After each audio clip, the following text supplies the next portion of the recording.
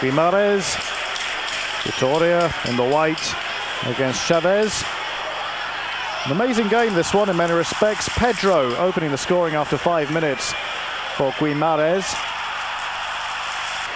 And it was all one-way traffic. 12 minutes gone. Pedro again, his second goal of the game to make it 2-0.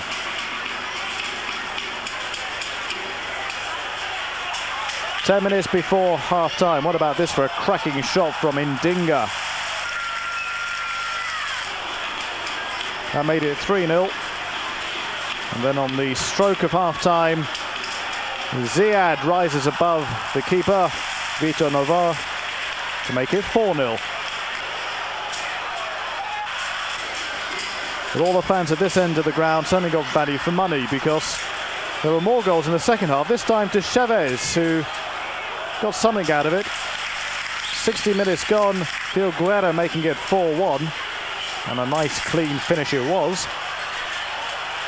And then 13 minutes from the end, Karoglan making it 4-2, which is the way it finished.